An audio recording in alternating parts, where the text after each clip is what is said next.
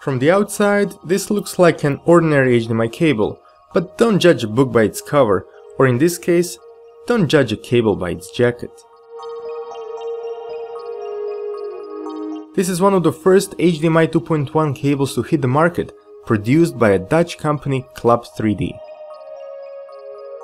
Some of you probably remember Club3D as a graphics card manufacturer.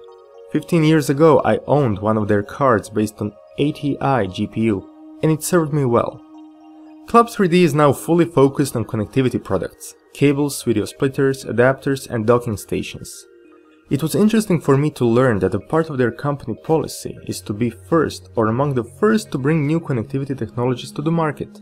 In 2013 they were first to introduce multi-stream transport hubs. In 2016 they were the first to deliver DisplayPort 1.2 to HDMI 2.0 adapters. In 2017 they were first to start shipping DisplayPort 1.4 cables. And in November last year they released HDMI 2.1 cables in 1 and 2 meter lengths. All HDMI 2.1 features are fully supported by these cables, and the maximum supported resolution is whopping 10K at 120Hz. The cable also supports 4K at 120Hz and 8K at 60Hz, something that next generation graphics card and gaming consoles will support one day. For now, you can use this cable just like any other, as it is backward compatible with all the previous HDMI specifications. I was excited when Club3D agreed to send me 2 samples of a 2-meter version of this cable.